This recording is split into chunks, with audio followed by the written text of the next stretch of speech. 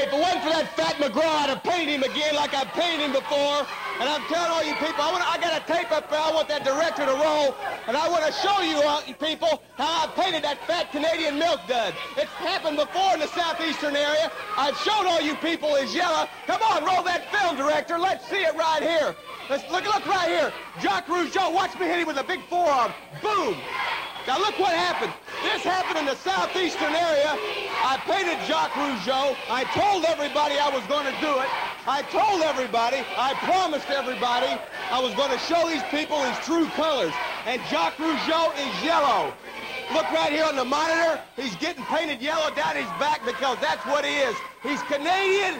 He's a milk dud. He's a dirty, low-down, backstabbing dog, and he's interfered in my business just once too often. And if it wasn't for Rick McGraw, I'd have done it again on TV.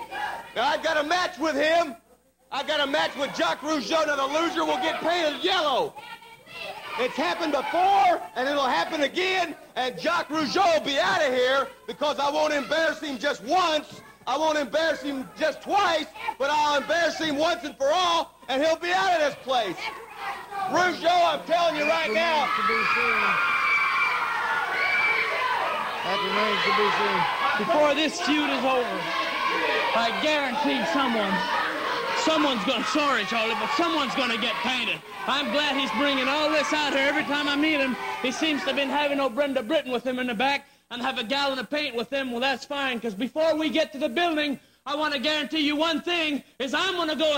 Yeah, big gold and a billfold, so swole that I can't get the shit closed. So I money fold and rubber band wrap, and when it pop, bitches sound like a hand clap.